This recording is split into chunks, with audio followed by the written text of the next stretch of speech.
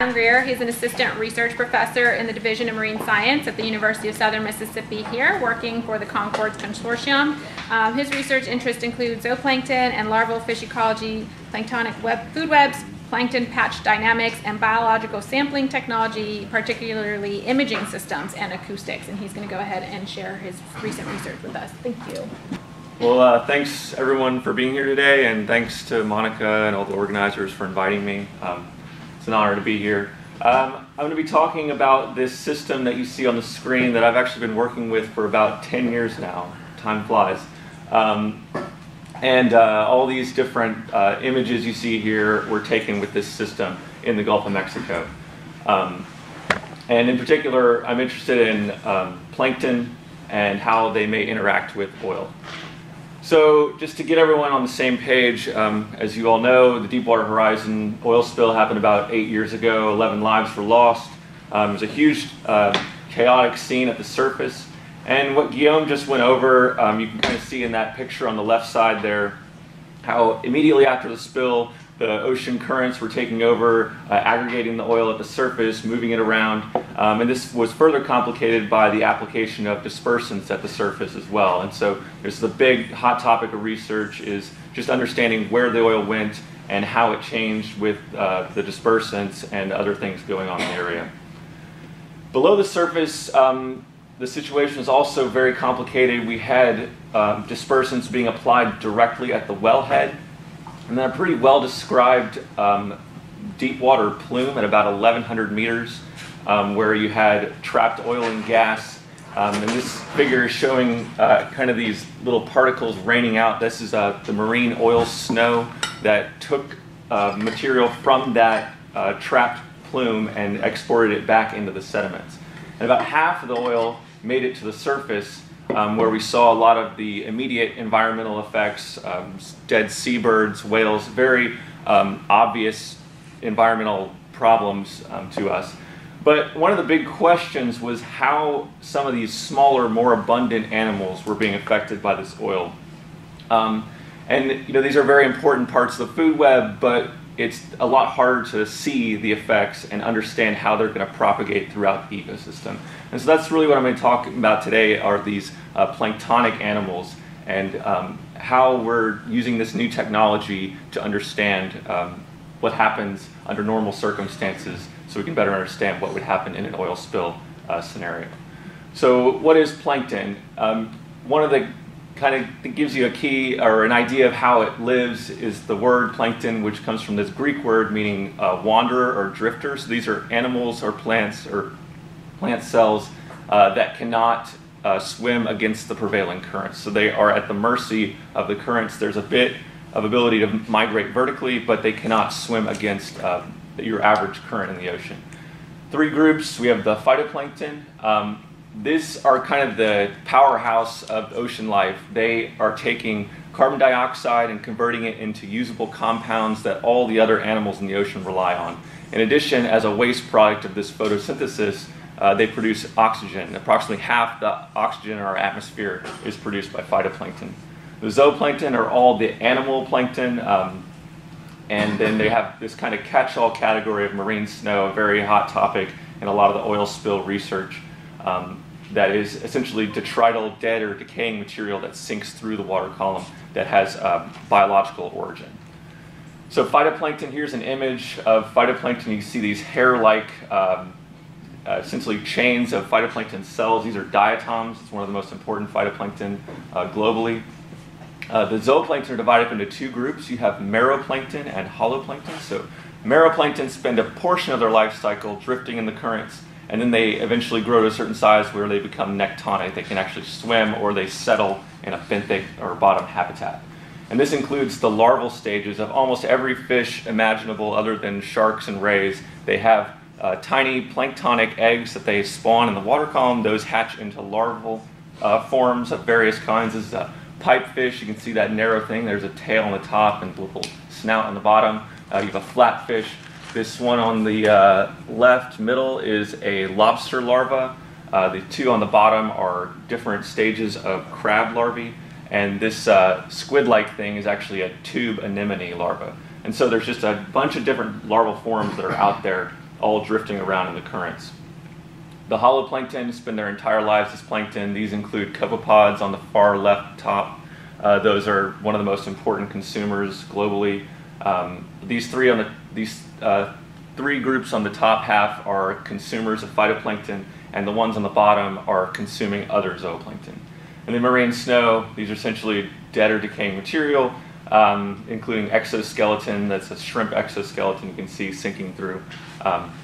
And so there are really a lot of different forms. The plankton are actually quite beautiful, as you can see, but scientifically they're interesting because they're this critical link in the food web. And not much is known, especially in the Gulf, about different processes and why certain groups show up where at different times. In addition, like I mentioned earlier, the early life stage of many marine animals are meroplankton, and so we have to understand some of the oceanographic processes so we can better understand population changes for all these different fish species. They're also, because they have really fast generation times, they're essentially a canary in the coal mine. They can tell us that they have a biological indicator of any stress on the ecosystem because they can rapidly die off, they can rapidly respond and grow faster under different ocean conditions. And marine snow is this hot topic in the oil spill science because it can export carbon, so it's part of this biological pump in the ocean, but it can also entrain other materials such as oil and pollutants and then move that around. So one way that we can look at the distribution of plankton is with satellites, which we mentioned earlier. Brooke's going to talk more about remote sensing. So in this image here, it's a map of the northern Gulf of Mexico, and the warmer colors essentially indicate that there are more phytoplankton in that area near the surface, and the cooler colors indicate lower abundance. And so if you look at where Deepwater Horizon was, it was well offshore in deep water, not a whole lot of life out there relative to the coast. And I don't want to say that there's nothing out there that's of interest, because there's certainly many important habitats, deep water habitats, that are really understudied. We just don't know a whole lot about them. But if you want a concentration of life, the coastal area is where there's a lot of fisheries, there's a lot of plankton. It's just where life tends to aggregate. And so when we want to think about oil spill impacts, certainly what happened at the site is important, but it's also important to know what's happening on these how the oil is getting to these coastal areas and what's happening once it's there. And so as part of my work, I'm in the Concord Consortium, which is studying this nearshore habitat, which is a critical area for fisheries. And also there's a lot of freshwater input in this area, such as river plumes. There are fronts and these very ephemeral features that show up that are very important for aggregating plankton and also oil.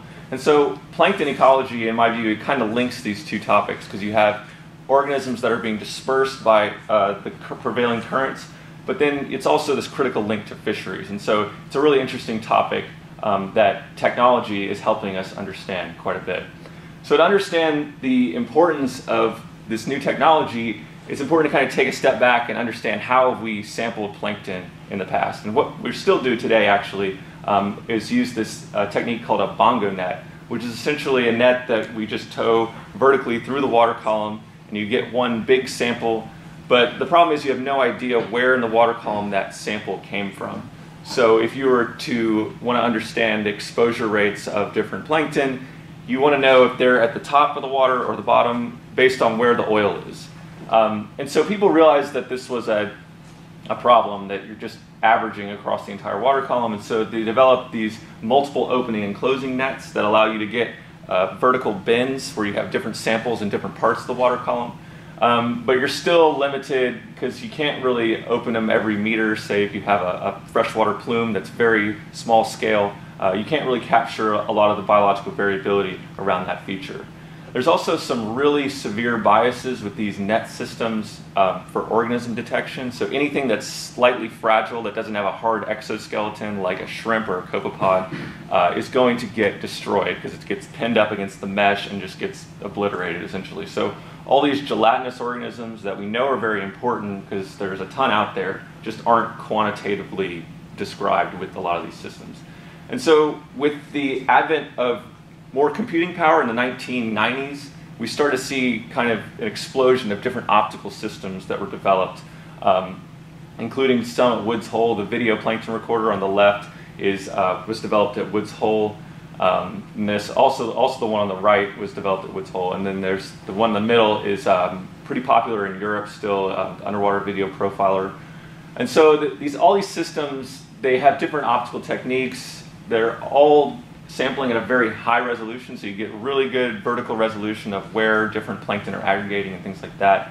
There's also this potential that's a really hot research topic, is trying to take the image data and automatically process it and get biological information much faster than we do with traditional net-based sampling.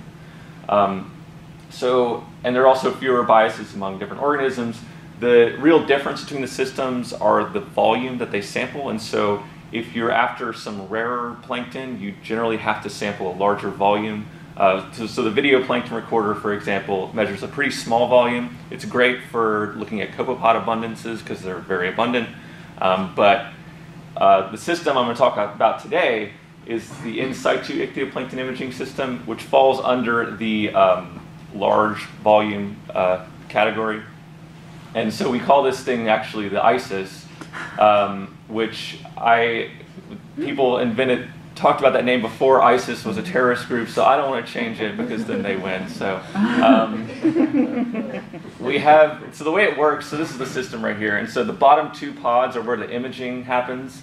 And this view is like an overhead view of those two pods on the bottom. So you have an LED going through a pinhole, and it hits a plano-convex lens, and then a mirror, and it gets projected across this area, which is where the water is. The imaged water parcel hits another mirror and then goes into a camera. And so what happens is that whenever there are plankton or particles in this area, they actually block the light source, and so we image them as shadows. And this is called shadow graph imaging. The advantage of it is that when you backlight something, you have a large depth of field. So anything in this imaged water parcel stays in focus, and so you can image a relatively large volume of water. So we use a line scan camera, which is good for towing. And then it has motor actuated wings that you can see on the side here. These actually, we have software on board that allows us to change the angle of the wings, and so you can allow the vehicle to dive up and down through the water column while taking images. And we collect a lot of data, about 2 terabytes of images collected every 3.5 hours of towing. And so this is just kind of how it looks when we tow it behind a ship.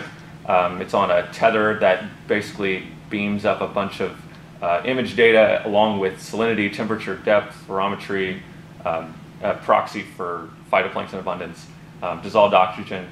And so we get this massive data set, a bunch of files that are images and a bunch of physical data, we call it, and we can merge those based off a common timestamp. So we get an environmental information about every image that we take. And so for the Concord Consortium, we actually sampled with this system along these 3 pink transects. You can see that so we're confined to the coast, and we're essentially trying to describe the distribution of these different plankton groups amongst 3 different seasons. So what did we want to get out of this technology? We want to look at the physical structure, essentially the temperature distribution, salinity, all those things, detect different features that may aggregate plankton or affect their distribution, such as fronts, eddies. These are all very important for biological productivity in the ocean, and couple these with known current structure. And then we get biological structure. We can look at a lot of different information from the images. And the key thing is that your physical data and your biological data are on the exact same scale. So you know it's a really good instrument for looking at how the physical environment is structuring some of the abundances of different plankton.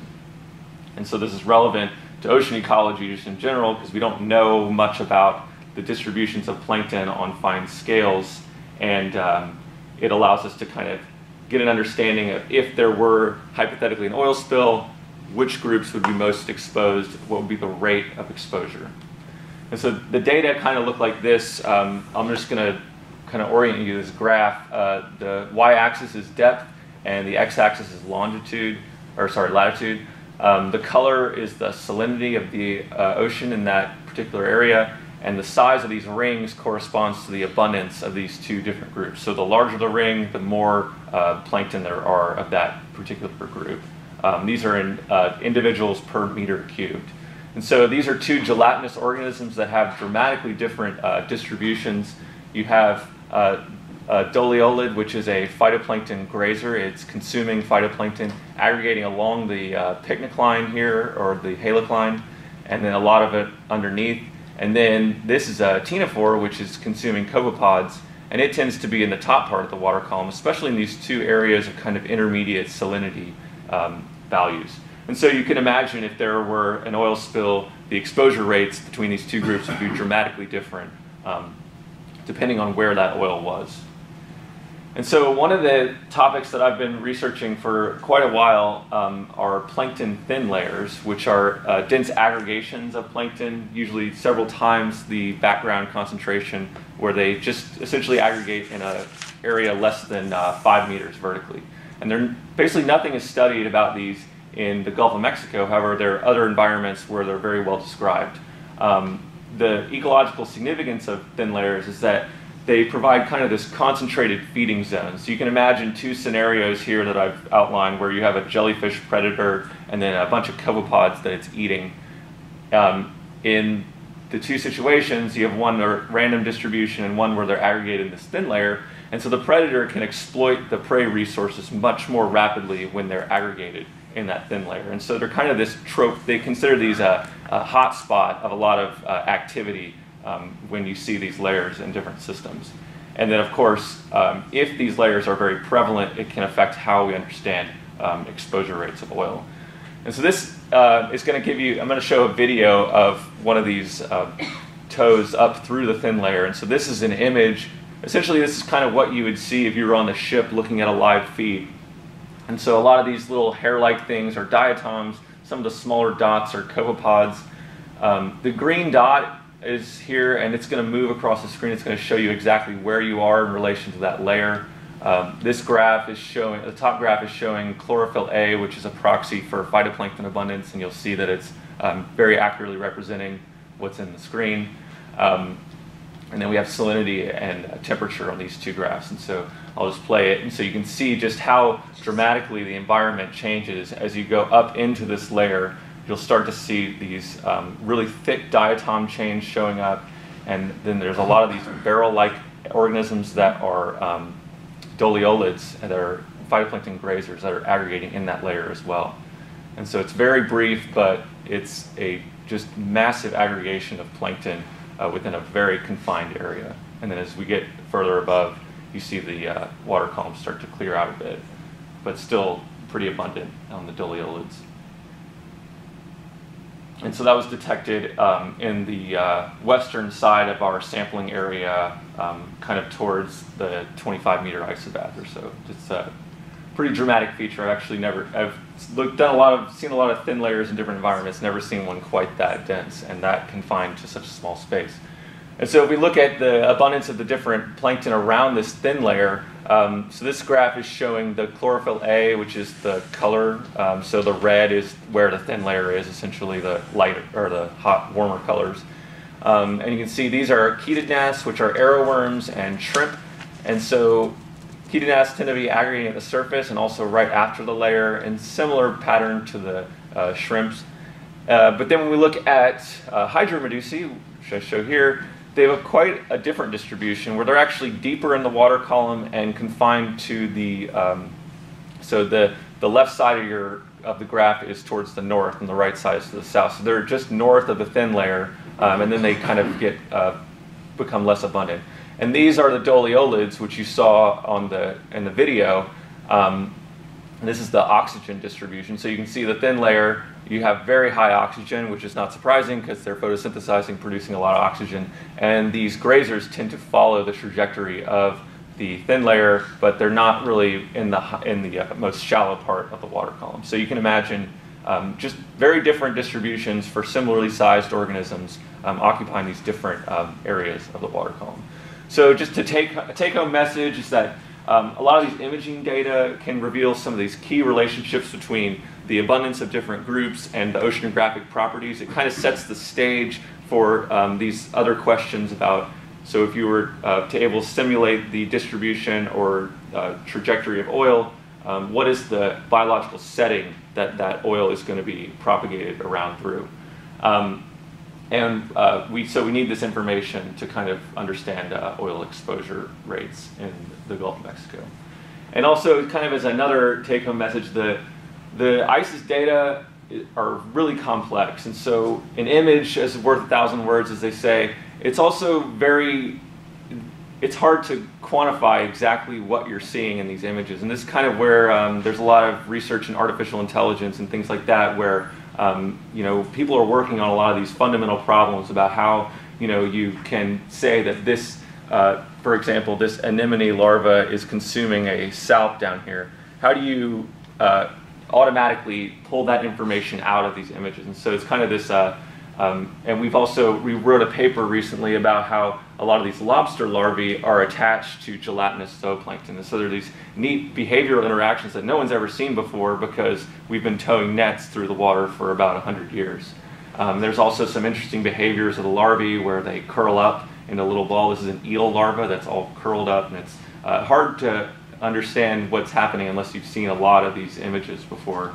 And this is a flatfish larva that's facing into the camera. And so there's just a lot, it's a hot research topic of how we can understand and get the most out of these images automatically. And so with that, I'll conclude and thank you for listening.